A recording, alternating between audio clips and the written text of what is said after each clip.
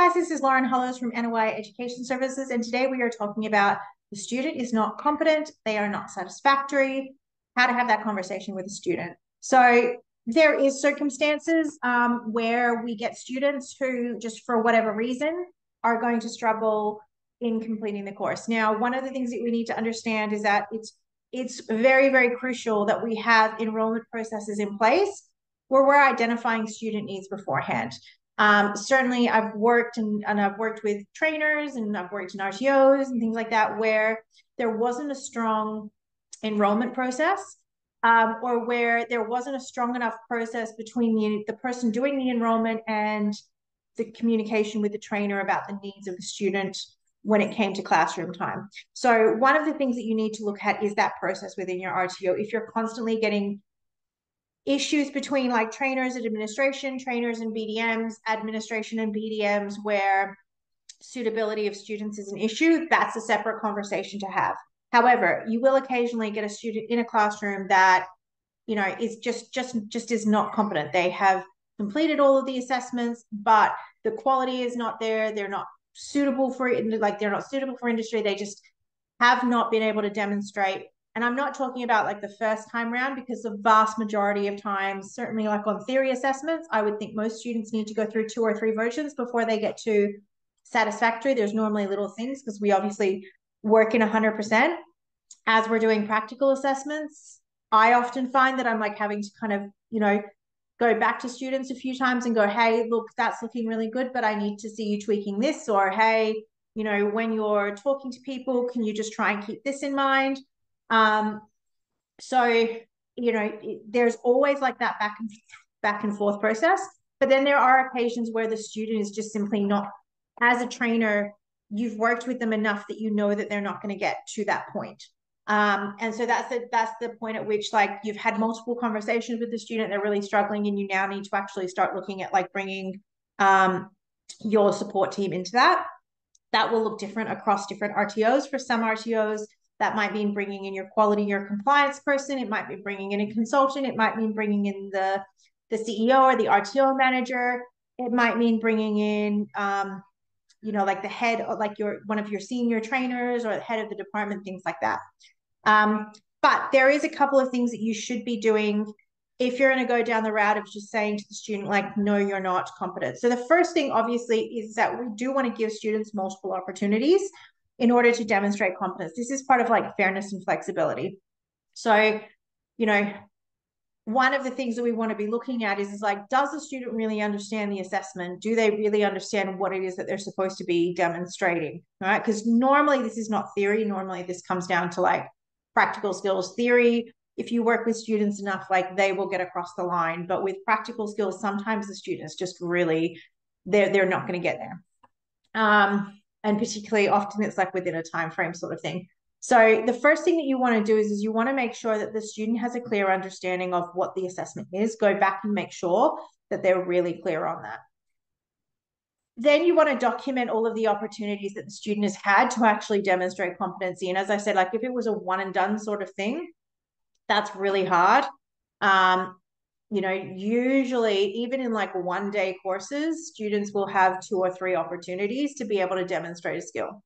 So let's say they've had those 2 or 3 opportunities, they have not yet demonstrated the skills competently, sufficiently. You know, potentially that there's still a safety risk, or, you know, they're not demonstrating it to industry standards. You know, they're not demonstrating it to the competency standards, really, more than anything. So, as I said, make sure you document the multiple opportunities, and also you want to be at this point documenting the feedback that you've provided to them at each of those points, right? This is why feedback is really important. 99% of feedback happens verbally. With the exception of like online training, the vast majority of feedback that goes to students is like a verbal back and forth that's happening kind of like live coaching in time. So you want to document all of that. Once you've made the decision to go with not competent, then you need to be working with your RTO and kind of document the reasons as to why. And obviously this is going to specifically boil down to the the performance evidence, the knowledge evidence, the performance criteria that was not satisfied.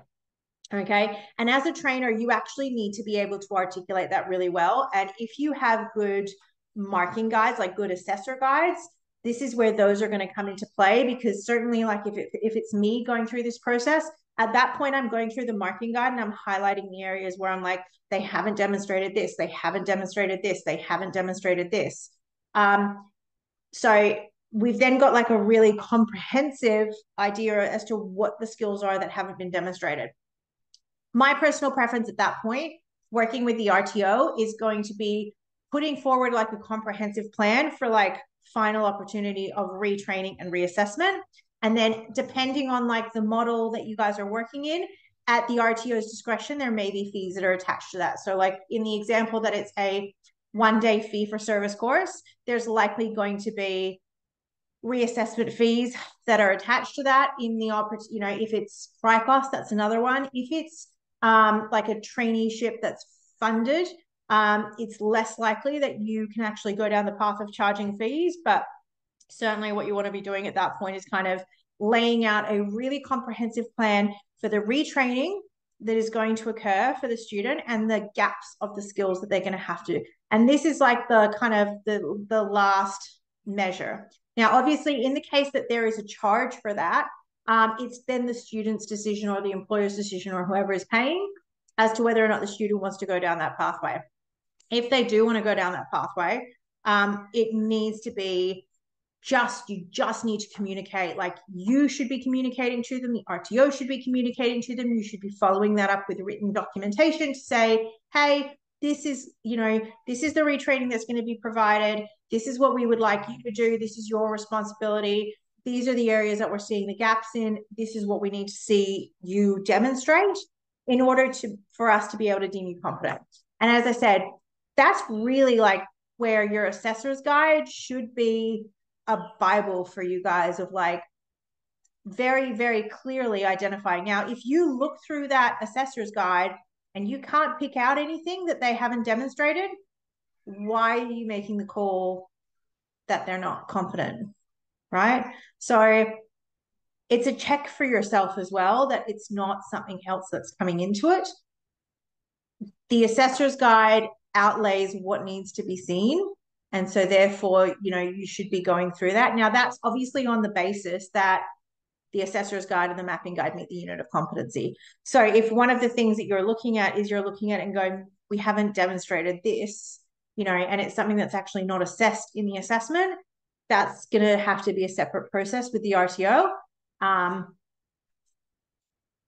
that's where, again, look, unfortunately, assessors in this particular circumstance can get stuck between a rock and a hard place, but ultimately you're the one deeming competency. And so therefore you need to observe and evidence that by the student. If the RTO's assessment tools are not sufficient, if they've got no assessor's guide and there's no benchmarks, that's a separate discussion to be had with the RTO of going like, look, you've got assessor's guides, they're wrong, you don't have them. That's a separate conversation to be had. So, but that's kind of the process that you want to go forward with the student.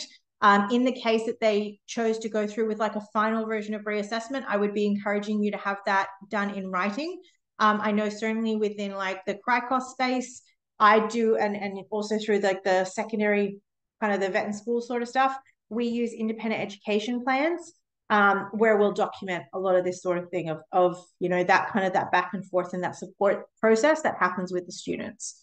So that's the conversation that I would then be having with the student, getting the sign off by the student. And then if you get to a point where like they had 2 or 3 opportunities the first time round, retraining occurred, they still weren't able to demonstrate competency, that's where you kind of have to make a decision. And if at that point the student is definitely not competent, you need to then make the call, or that's when you need to hand it back to the RTO and have the RTO make the call as to whether or not the student should proceed with any training. if they are going to proceed with training, it's knowing that they are not going to achieve X. And certainly, like I've worked with RTOs where we've put students through and we've gone, well, look, you're going to achieve 12 out of 15 units in the qualification. And there were reasons why they weren't going to achieve the other units. And sometimes that was due to emotional issues, sometimes it was due to health issues, sometimes it was due to physical issues, sometimes it was due to the fact that we knew that based on certain things, histories, that they weren't going to be able to work in a particular area of the industry. And there's lots of reasons why students might choose to do 90% of a qualification knowing that they can't get the other 10% if it's going to give them opportunities in other areas. So that's kind of that's the process that we go through for talking to students about deeming them not competent. It's definitely a process where you should be working hand in hand with the RTO, and I would certainly hope that you would be receiving support from the RTO in them backing you as the trainer on the decision that they've made.